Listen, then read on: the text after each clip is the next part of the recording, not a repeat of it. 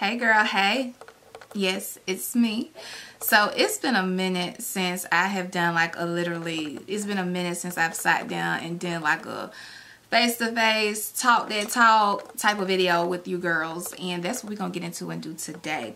No voiceover, no traditional wig install type of video as far as like talking or whatever. I'm gonna just talk to you girls today and do this wig install. Okay, so anyways, before we get into today's video, y'all already know the quick rundown before I even get into the install, before I even do anything. Big shout out to WestKiss Hair for sponsoring today's beautiful curly wig, and we are about to install this beautiful wig. This wig is a lace I'm excited, clearly. This wig is a lace frontal wig from WestKiss Hair. This wig did not come bleached, but it looks damn good to not be bleached. This wig did come lightly plucked, but that's okay because I don't feel the need to go in and pluck at all. And y'all know how I feel about a very lightly plucked wig. So yeah, baby, we ain't gonna do nothing to this wig. But some of the dark knots on here is still visible, so if you decide to bleach the knots on this wig, let the bleach sit a little bit, okay? But the lace color is really good, so that's why I felt like I didn't want to go in and bleach the knots on this wig, because I felt like it was pretty good. But I feel like concealer will also hide like the dark knots or whatever. So the knots are really small, so I don't have to worry about them being like super visible and super big. So that's one thing. So look at these curls. That's so pretty. My hair is still wet. I just washed the hair, but the wig cap itself is dry though. So I was really trying to decide if I want to do a bust down middle part or if I want to do a side part. Like, the hardest decision in the world when it comes to doing your hair is, do you want to do a bust down or a curve part? Like, really, who really knows? It's always the battle of the two, for real. So I feel like I always do bust downs, and I'm vibing with side parts right now, so I'm gonna do a curved side part. Yeah. So this wig is a little too big. But before I start parting, let me just zoom in a little bit on the hairline. Hold on, y'all. Y'all already know I like when a wig comes with not so much hair in the hairline. I like when it's not on the full side, so it's like it's plucked, but it's not as full on the hairline either. Sometimes you can get a wig where the hairline is super full and it just look real wiggy. So I like when wigs is not this full on the side. So this is really pretty. The curls, look at how pretty this is. Okay. Look at that, y'all. This is so pretty.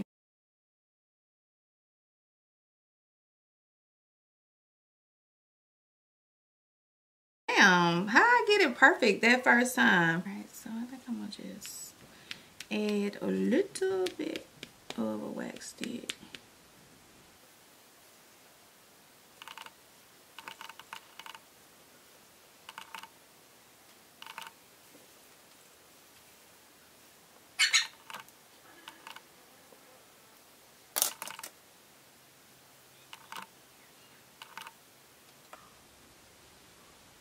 Okay, so when it comes to my parts, I really had to concentrate. But that curved part is perfect, right?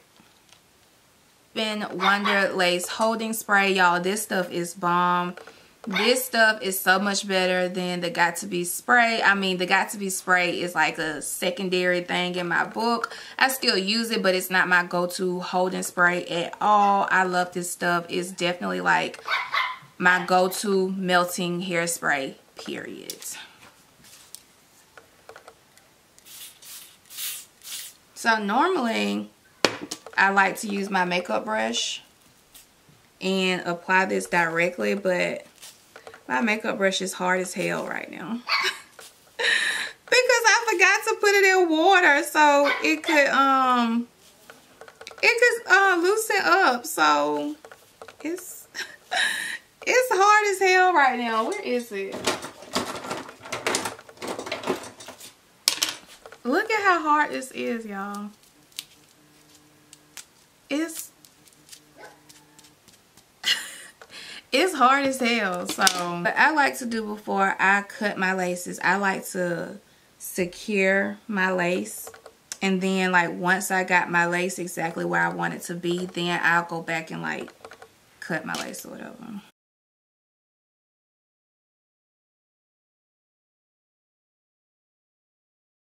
The companies that get it, get it.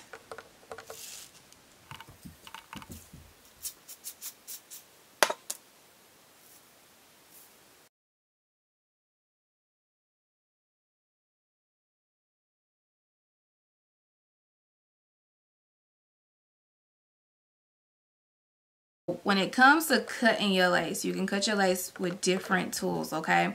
I've seen people use an eyebrow razor, which you can get from your local beauty supply store. I've seen people use scissors that you can get from anywhere. I've seen people use kitchen scissors. Girl, whatever you can work with is doable. I prefer to use scissors because I have more control over how much lace I'm cutting. And then I like to do reinstalls.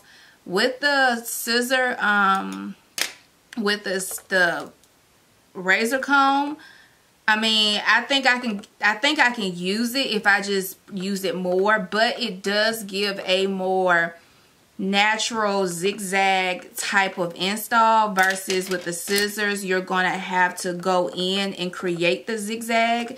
But with this type of razor comb, it's going to naturally zigzag, but you also don't really have control over how much lace you're cutting off either. So I mean, you just have to pick and choose which one you think you'll have a little bit more better experience with, really.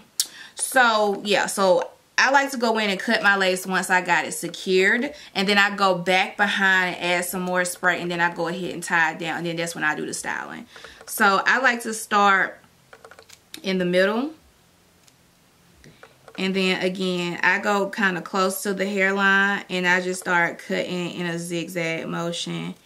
And again, you can do that with the razor comb, but you know, you just don't really have much control. And you might, I mean, it just depends on, you know, how good you is with your hand. I'm better with scissors.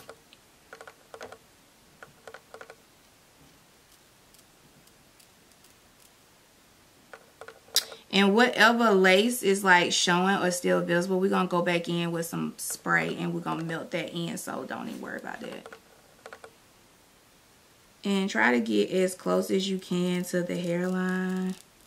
And honestly, this side I really don't worry about too much because I know my hair is going to cover it up. So it's really not a big deal to me personally.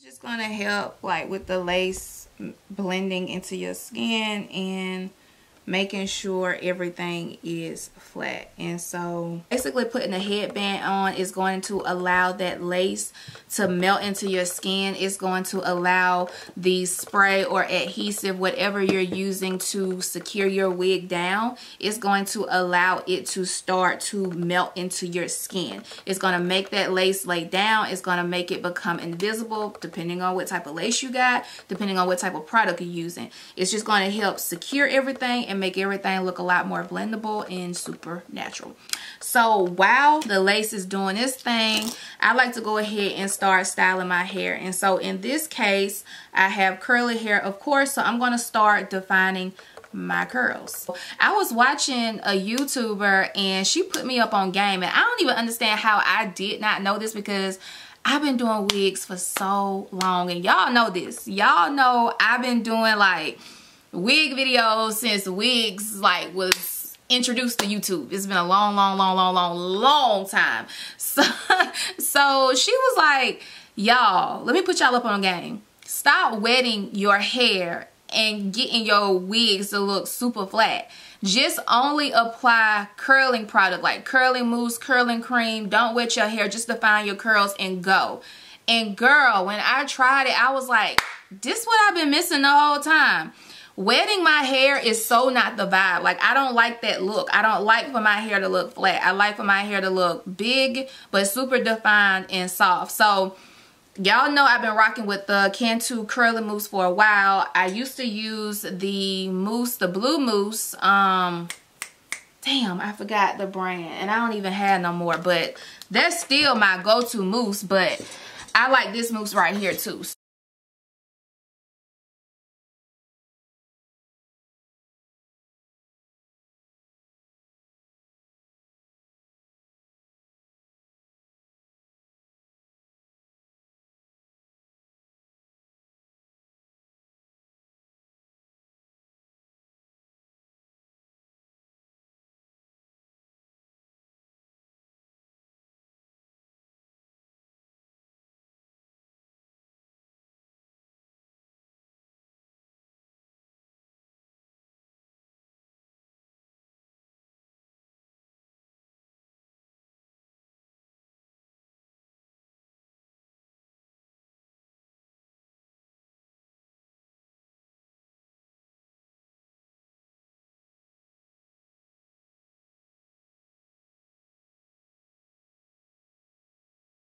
So this curl pattern is different than what I have tried in the past.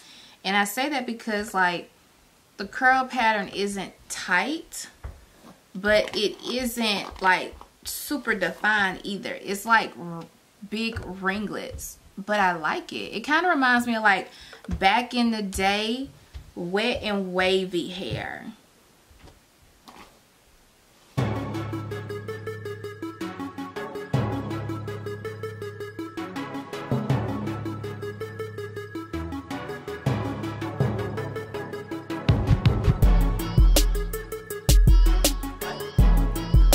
I'm gonna let my hair dry and I'll be right back. So while I'm letting my curls dry, I'm gonna go ahead and just do my baby hairs.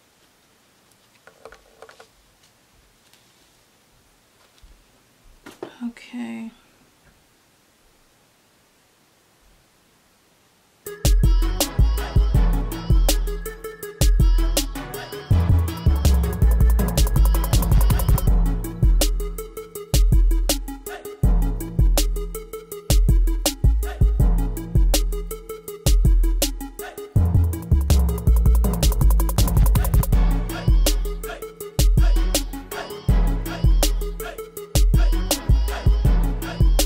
And this is it's not necessary to curl your baby hairs, but I have noticed that it does work better when you...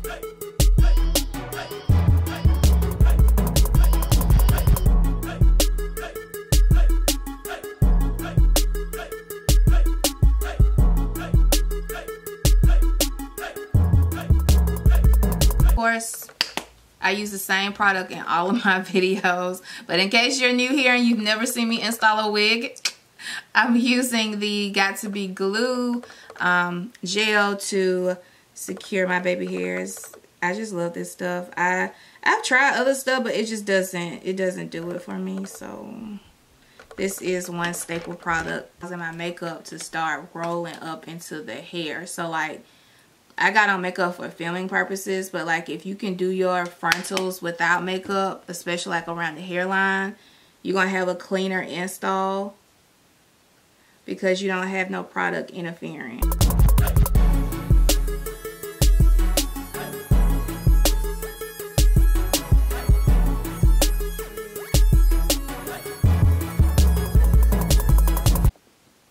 Alright y'all, so it's turning out really cute. My camera went dead, so I didn't add any more product to the actual curl pattern itself, but I'm starting to notice that it's frizzing up. It's frizzing up a little bit right here, so I may have to go in with some product to keep this from frizzing right here. I don't know, but it's still kind of wet, but this side is actually perfect, y'all. So I don't know. I think what happened is I used a brush too much on this side, because that's the only difference. I used a brush. So don't use a brush on this wig. I did go in with some extreme gel though. Y'all know I love this, especially for my natural hair. So I did go in with this extreme gel right here. And I just applied this like on top of my roots, just to kind of help slick it down and give it like a smooth look on top. And I did not apply this all over because it weighs the hair down. But now it does give beautiful definition. I don't know if you can see that right here. But like on the rest of the strands of the hair, it'll weigh the whole hair down. So like what I might do is just add like a little bit right here. But I'm not gonna see what I'm saying? I can't add this all over unless I want to wet my entire head again. But that's why I said I'll just do it to like the front, so you can see that definition in the front. I was gonna pluck it, but then I felt like I don't really need to.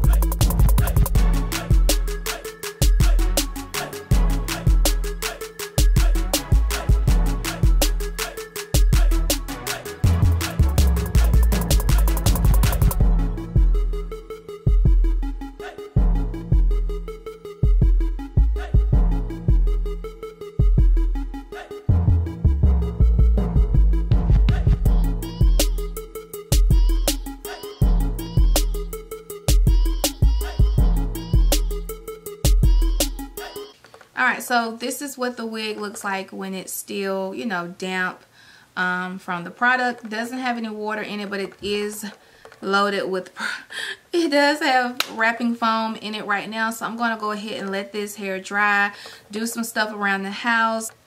So I'll definitely continue to use this method instead, but I do want to see what this wig is going to look like once the hair is completely dry.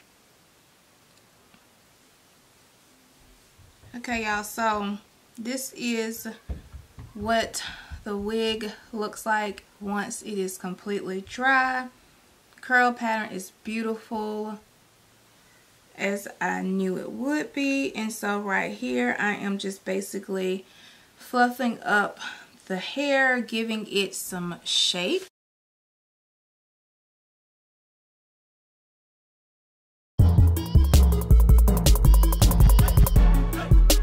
I was a little skeptical at first because I was like, ooh, do I need to bleach the knots? Do I not? But I felt like I really didn't need to because the knots were super small. I really wasn't sure if I needed to bleach the knots because I kind of felt like I didn't need to. I kind of felt like I could get away with not bleaching them. Bleaching the knots, especially like once I add powder and concealer, I felt like I didn't need to do that, and honestly I was right. So I'm so glad I was able to skip that process and not worry about it. I was also happy that I did not have to pluck this wig. Like y'all, I feel like in today's world, who really got time to pluck and bleach wigs? Like those days are gone. Like who's still doing that? Seriously. Like, I mean, you can do it if you want to, but we got options. Like, for real, we got options. So who wants to be spending all their time plucking and bleaching wigs? No. So yes, WestKiss hair definitely delivered today on this wig. This wig is so pretty. Definitely a win. Love the lace. Love how it blends into the skin. It was super easy to get this lace to melt into my skin and get my baby hair exactly how I wanted it to be. I did not have to worry about any type of plucking. This wig laid flat without any issue. I did not have to pluck the part, which I normally always have to do on all of my wigs. I did not have to do that with this wig. Surprisingly, the foundation did its job. I ain't have to do nothing, girl.